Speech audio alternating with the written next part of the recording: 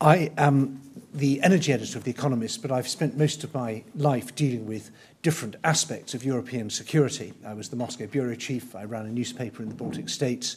I studied Polish in Poland during the Cold War, and I lived behind the Iron Curtain as a journalist. And so I'm going to talk today mainly about the energy aspects of European security, or perhaps the security aspects of European energy. And I'm going to focus particularly on gas. Electricity is a really interesting subject, and we were just discussing over lunch the enormous importance of building electricity interconnectors across the North Sea, connecting Ireland and Britain and other countries, and that's a whole big subject on its own. I'm very happy to get into that in the Q&A if anyone wants to talk about that particularly. And I will touch on a bit later maybe the effect of the fall in the oil price, which is also an absolutely enormous subject, which has both some implications that I think people haven't spotted and some implications that I think have been rather overstated. But I want to focus for this talk really on the question of Europe's gas supplies and Russia's role in them, because I think we've seen a historic change over the last 9 years, and one that hasn't been fully appreciated, certainly not in Britain, where people see everything that happens in Europe through the goggles, the distorting goggles of British exceptionalism. I speak as a former vice president of the Young European Federalists about 30 years ago, so I'm one of the few paid-up British Europhiles, and I hope you won't beat me up for the sins of UKIP or anything like that, because I really don't like them. But if you cast your mind back to 2006, we were in a completely different situation with regard to Europe. We had many European countries that were 100% dependent on Russian gas supplies. We had other countries that weren't 100% dependent, but were very dependent. I remember going to the German Energy Ministry in, I think, 2004, and asking them whether they were worried about the German defense. This was when Nord Stream was first being talked about, where they were worried about the dependence on Russian gas. And they said, well, we don't really have any alternative. They've got the gas, we need it, we can afford to pay for it, they want to sell it, so that's just the way things are.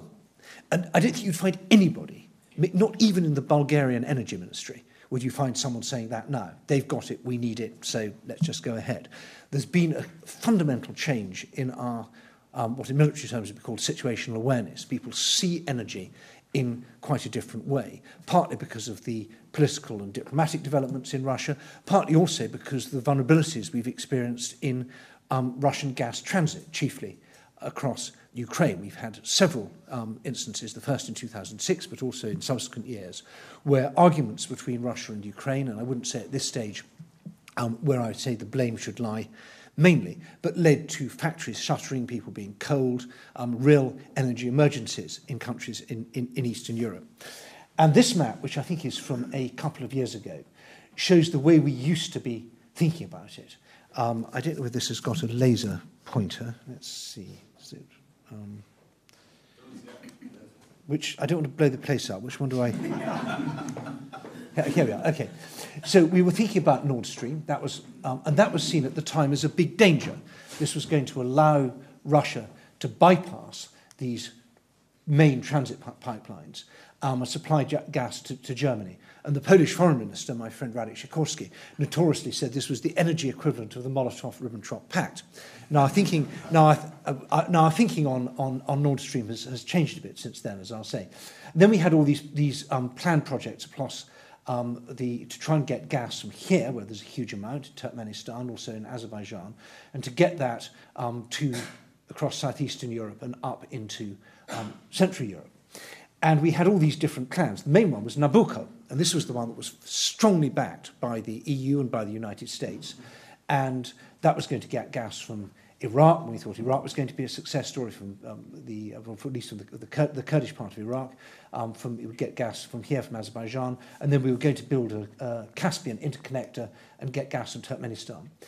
And the Russians had their own project of South Stream. That was going to be straight across the Black Sea and then go on a slightly different route, bypassing Romania, going through Bulgaria, and giving them a slice of transit revenues, and then up through into Austria. And then we also had these two pipelines here, which were much less talked about, were going to be built, taking gas to Italy. And the situation's really changed a lot since then. I hope I can now go to a slide. This is a rather complicated slide, but it shows what we are in, what we're in now. So Nord Stream's been built, and thank goodness for that.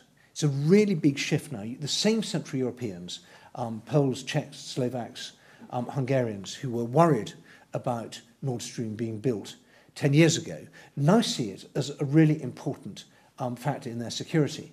Because what it means is that so long as the gas is flowing from Russia to Germany, we can then send gas by reverse flow into countries like Poland, the Czech Republic, Slovakia, and so on. And this is happening. We're beginning to get a sort of north-south gas grid.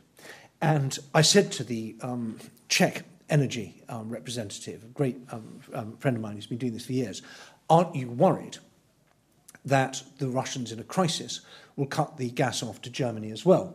And he said, if the Russians cut the gas off to Germany, we're going to be in uniform anyway, and we'll have other things to worry about apart from gas. And I think that explains it very well, that it's very hard to imagine a situation in which Russia is going to cut off its main customer and the only country in Europe where the leader still really which matters, where the leader still takes Putin's phone calls. And that then allows us to supply, makes us a lot less dependent on these transit pipelines. And we've actually seen a remarkable development, which I don't think anyone would have anticipated 10 years ago, that we are now supplying quite significant amounts of gas to Ukraine. We've got gas coming to Ukraine from Poland across an interconnector. We've got gas coming from Slovakia.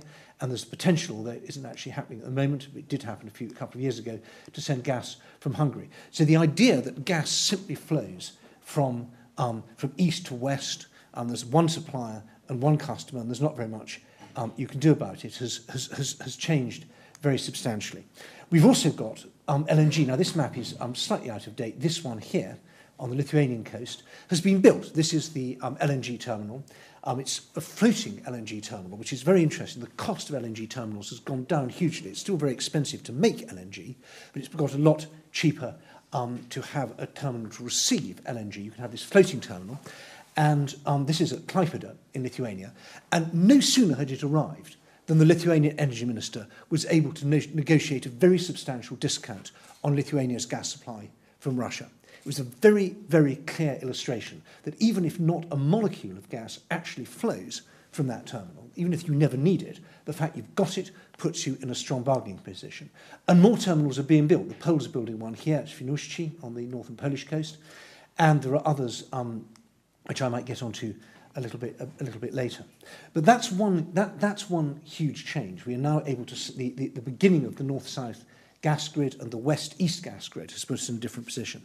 But there are other things that have happened as well. We are, compared to 2006, we have an incomparably better awareness of data. The EU in 2006, when the first emergency happened, had basically no idea what was in gas storage, how much gas storage there was, what the capability was to ship gas around.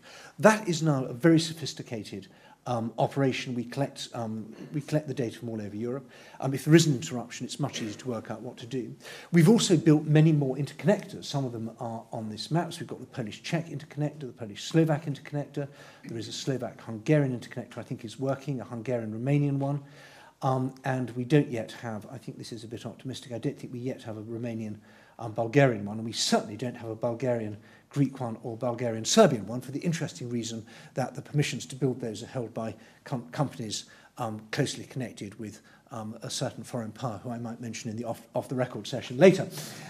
So it's far from complete, this, but we have, and this is very largely thanks to the European Union. The European Union identified the structure of the gas grid as major weakness. It identified the lack of data as a major weakness.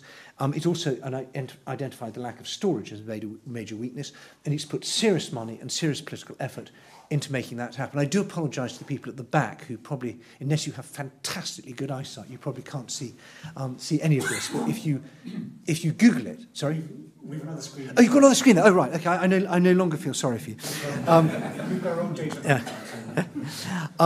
So that's been a very important thing. We've also had the third energy package, which is one of those immense, what we call it, the Economist, boring but important stuff that, if you know about the subject, really matters, but is very hard to get people excited about if they don't know about it. But this has basically broken the Gazprom business model in Europe. It's made it impossible to own the pipeline and the gas that flows through it. And this was why South Stream, which I'm going to just highlight here, the great Russian prestige project, which made no real economic sense, but was a wonderful way of exporting corruption into the countries through which it was going to pass. A great victory for the EU, almost totally unremarked in the British press, was that in the end, these countries, these transit countries, did not want to sign up for a pipeline which the European Commission had said was going to be illegal. The European Commission said very clearly, you cannot build a pipeline and own it and operate it.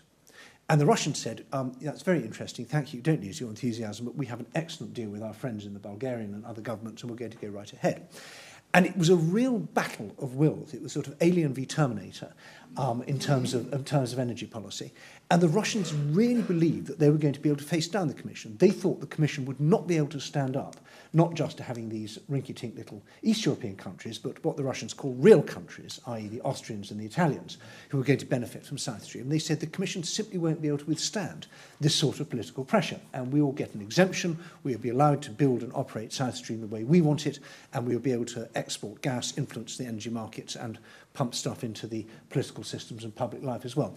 And it didn't happen. Very humiliatingly, Vladimir Putin had to say at the end of last year, we're not building South Stream. There were financial pressures as well, Gazprom's short of money, but that was a really important victory for the European Union.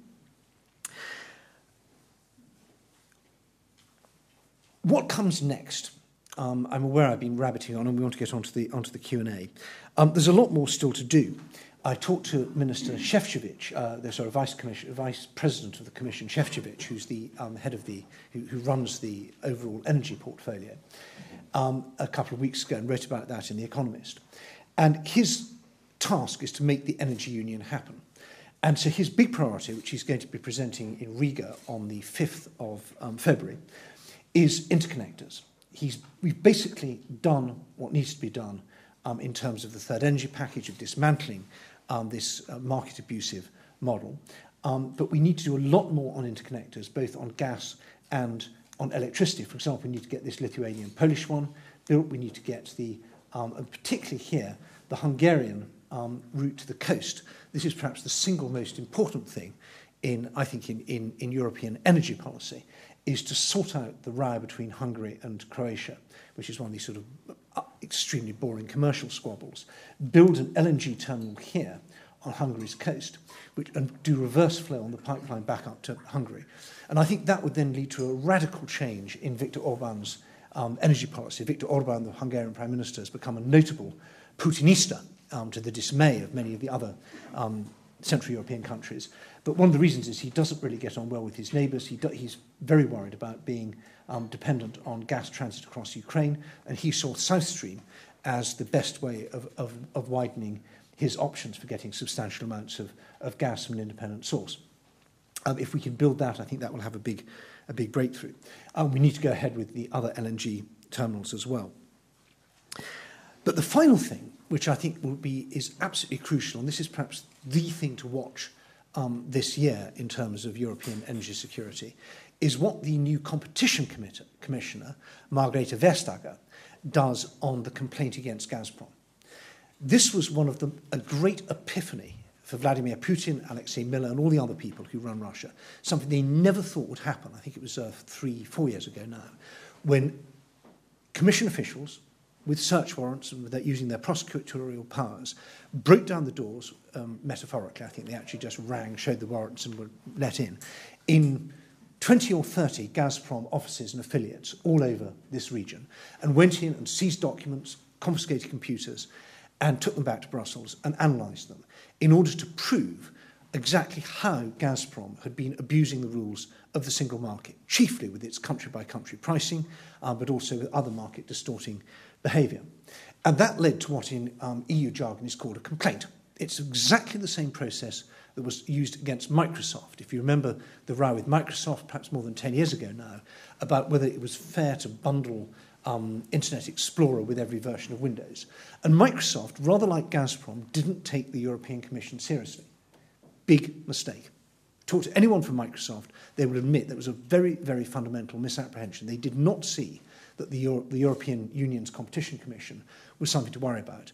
And the Competition Commission can impose fines, and it can impose more fines and more fines and more fines. It has the full force of law, and it can collect them. It also has the ability to make legally mandated changes to business models. It can ban you from doing things. And it also has the ability, if a complaint goes through, there's also scope for class action lawsuits by all the people who've been the victim of this market abusing practice. And so that's really important. I see it as a kind of giant torpedo aimed absolutely at the heart of battleship Kremlin. Because if that complaint is launched, it's curtains for Gazprom in its current form in Eastern Europe. It'll do far more damage than even the third energy package did. It'll be humiliating, it'll be expensive, and it opens a whole can of worms in terms of all the other things. Now, this complaint was already finalised, actually, this time last year. And it then sat on Commissioner Almunia's desk because, with everything that was going on in Ukraine, people felt this is not the time to pick another fight with Russia. Now, hawks such as me would have said this would be a great time to turn the pressure up on Putin. This is an absolutely perfect time to do it, and by not doing it, we signal weakness. And as with South Stream, the message the Kremlin got from the fact that we did not go ahead with that complaint was that they were able to face down the EU, that political pressure was getting in the way of what's essentially a judicial issue. The Commission here is not acting as a political body, it's acting as the competition authority. It shouldn't really be open to political influence, but of course these things do happen. And so it was postponed. Almunia said he wanted it to be finished by the time. He actually said, I believe, off the record, something on the lines of, I want Gazprom's scalp on my desk by the time I clear it. I may be being slightly more colourful than he actually said it, but he certainly was. It was a very clear priority, but it was postponed and postponed and postponed, and in the end, Almunia left, and we got the new commission, and it's now on Vestager's desk. And that is the thing to watch for. I think if the Russians are able to face down the Commission on this, it will be a very major victory, and it will allow them to continue to consolidate the position they've got in Central Europe. It will dismay people who are going for more energy independence and will be really quite a setback. On the other hand, if it goes ahead, I think it's curtains in Europe for a very important part of the Kremlin's business model. We'll be basically saying to them, if you want to play in our pitch, and we're playing, to take an Irish example, we're playing Gaelic football here, don't try playing rugby, it's completely different. So on that note, I'm going to stop, and if you don't mind, turn the cameras off, and I shall be very happy to answer questions on background. Great, thank you very much indeed, Oliver.